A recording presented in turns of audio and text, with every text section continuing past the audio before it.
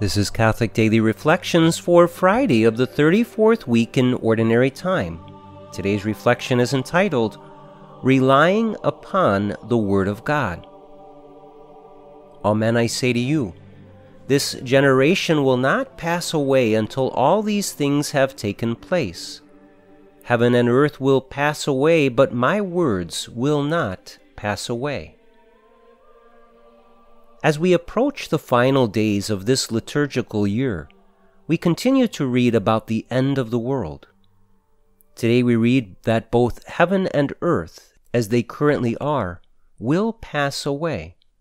This is worth pondering. We know that life is full of change. It has been said that the one thing that never changes is change itself. Everything else changes. But when it comes to earth, it is hard to believe that it will one day pass away. Some scientists believe that the earth has existed for over 4.5 billion years. That's a long time. Now consider the fact that Jesus prophesied the end of this earth as we know it today. When will it happen? Only God knows. Heaven, as it exists today, is also prophesied by our Lord to pass away. Heaven, as it is right now, is a pure spiritual reality in which the only corporeal bodies present are those of Jesus and our Blessed Mother. The rest of heaven consists of the divine essence, the souls of those who have been redeemed, and the angels of God.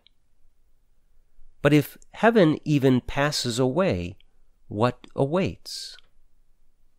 First of all, the only reason that these two realities, heaven and earth, will pass away in their current form is because at the final judgment there will be a new heavens and a new earth, as spoken of in the book of Revelation. At that time, heaven and earth will be united as one, and this new creation will exist for eternity. But is there anything that is currently eternal? Anything that will never experience change? We humans will be changed at the resurrection of the dead. The angels will encounter a new home, so to speak, and God will establish a new and permanent kingship. But according to Jesus' teaching today, the one thing that will remain are his words. My words will not pass away. Again, this is worth pondering. In a world filled with change and uncertainty, we need some form of stability.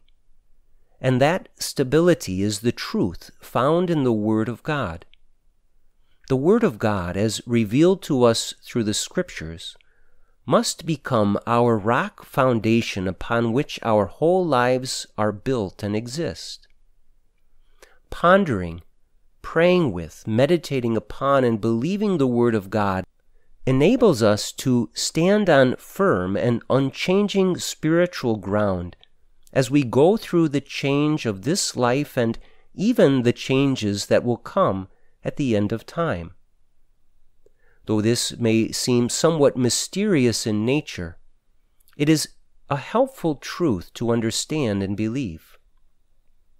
Everything will pass away except Jesus' words.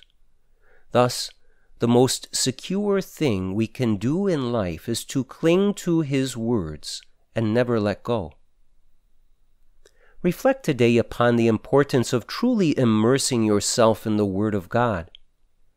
How much time do you spend each week reading it, praying with it, and allowing it to become your daily food? The Word of God is not simply a book of teachings meant to inspire you or guide you. The Word of God is a living Word. It is God in his unchangeable form. God in his essence will never change, and engaging him through the revelation of his written Word is one essential way by which you will be able to experience true stability in life and prepare for each and every change to come until the final order of life is permanently established. Let us pray. My eternal Word, you are unchanging and eternal.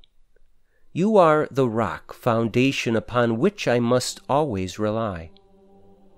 As I continue to experience the many changes encountered in this life, please enter my soul through your written word, so that I will find the stability I need. As I stand firm in you, I look forward with joy to the new heavens and new earth that await. Jesus, I trust in you.